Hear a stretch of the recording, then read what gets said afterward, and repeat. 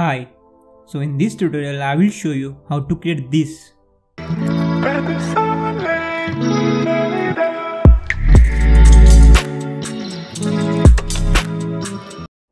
So let's start without any delay.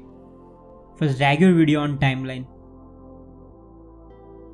Now choose the frame that would look like a candid picture.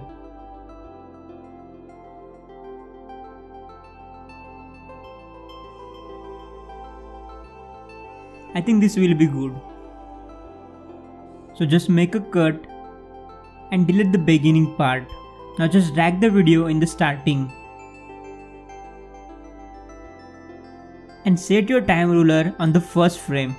Then right click and select insert frame hold segment. And it will freeze your first frame.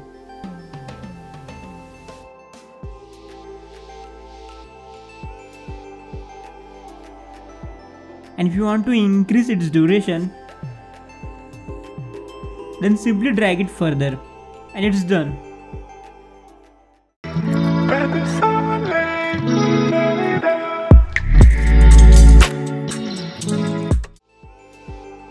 And if you're new on this channel, then do subscribe for more easy tutorials like this.